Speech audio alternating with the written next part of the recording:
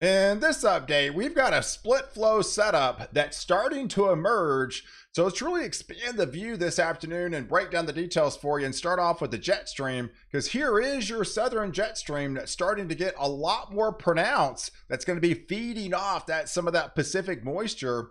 At the same time, we're going to have a pretty significant trough that's going to be diving in off the west coast. That energy is going to pull in the middle of the country and eventually create some showers and thunderstorms. And actually, some of those actually could be on the severe side. We do also have some more instability off the Florida coast. That's going to be meeting up with the trough that could, once it gets offshore of the Carolinas, develop a little bit of area low pressure center. That's expected to lift northbound up the I-95 corridor, bringing that area into some heavier rains as well as some higher wind gust. Out in the tropics, we do have newly formed tropical storm Nigel out here into the open waters of the Atlantic. Fortunately, all guidance actually has this lifting northwest and eventually recurving going out to sea. We have another area of instability that also has a 40% probability could be forming into Ophelia in a couple of days. That's also going to be lifting northwest bound as well. So if you are new to the channel and like detailed weather breakdowns, hit the subscribe button and you're in. You get all my daily content on this channel, and I would love to reach 200,000 subscribers by the end of the month, and you can help me get there by subscribing to the channel and following all my daily content. So let's take a look at the setup going forward headed into Monday, because we do have our pesky little ridge that's been kind of hanging out in Mexico that's going to be trying to come back, bringing those 90s back with it, bringing all those, well above average temperatures. At the same time, we've got that area of that trough that we highlighted. That's going to be off the Carolina coast, meeting up with this instability that could actually form an area of low pressure. There's that more significant trough that's going to be diving in off the west coast as well. So if you can take a look at the vorticity map, you can actually see it a little bit better, because here's the area of low pressure center that's going to be moving across the Ohio Valley and eventually heading out into the Carolinas. Once that gets offshore, that actually could develop an area of low pressure. Here's the first low that's going to be off the California coast, bring in some cooler conditions from there. But this is the more significant low pressure center that's going to be diving down into Oregon as well as into Northern California and really drop those temperatures as well. That's the same energy that's eventually going to be pulling across the middle of the country through the Rockies. That's eventually going to be setting up some severe storms. So going into Monday afternoon, it looks to be in about 24 hours from now, we could be looking at an area of low pressure center coming off the Carolina coast, trying to get its act together. I don't think it forms any sort of tropical characteristics or anything like that, but we do have a little bit of a low pressure. And if this was the winter time, this would actually probably be classified as a nor'easter. So we do have an area of low pressure that's going to be setting up shop and going to be lifting northbound. So with it, it's going to bring some instability, some higher wind gusts as well, and going to be bringing rounds of showers and thunderstorms and impacting some of these areas into New England, and especially eventually heading up into Maine. There's the cooler shot. Complements of that trough going to be coming in.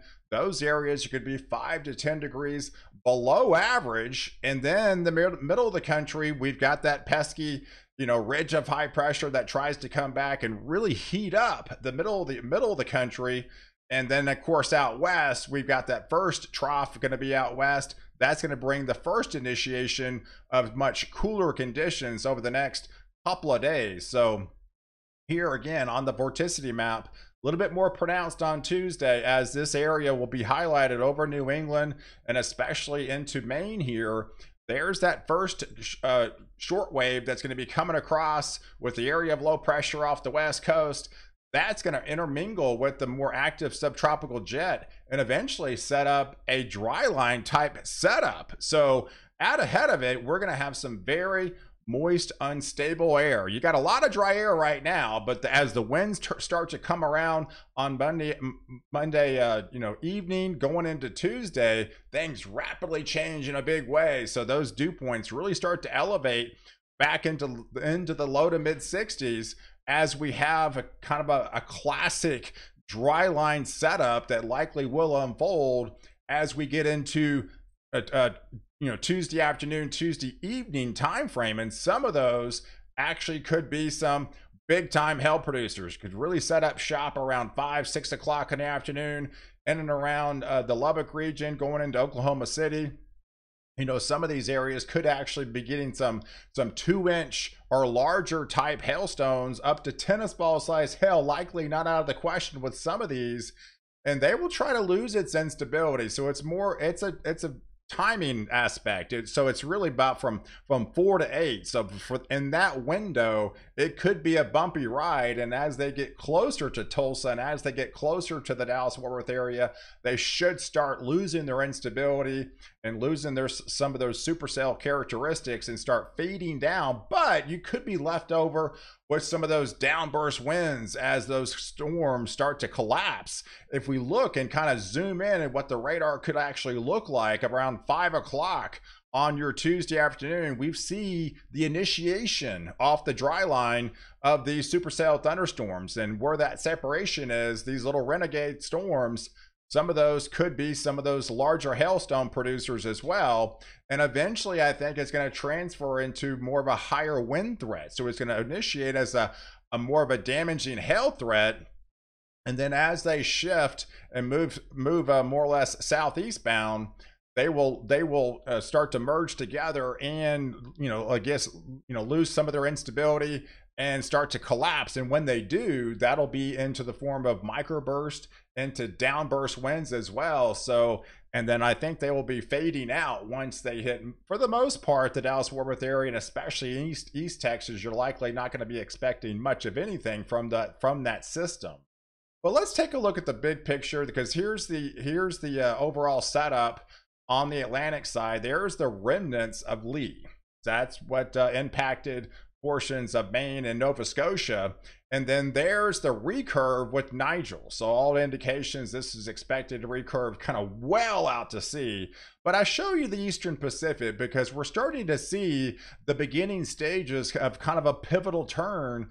And some of these storm systems could start to actually recurve itself. Right, so we're going to be starting to eye some of this these Pacific storms, because as we get deeper into September, and as of course definitely going into October, we're going to start to see the transition as the more pronounced subtropical jet stream, and some of that energy will actually get pulled up in that subtropical jet stream and be lifted in to the desert Southwest, lift into the southern plains as well. So here is the setup as we go into Thursday. So you've got really warming up in the middle of the country, all these areas into the southern plains, the middle of the country, especially heading up into the upper Midwest, the northern Great Lakes, and into Canada. Plenty warm for this time of year.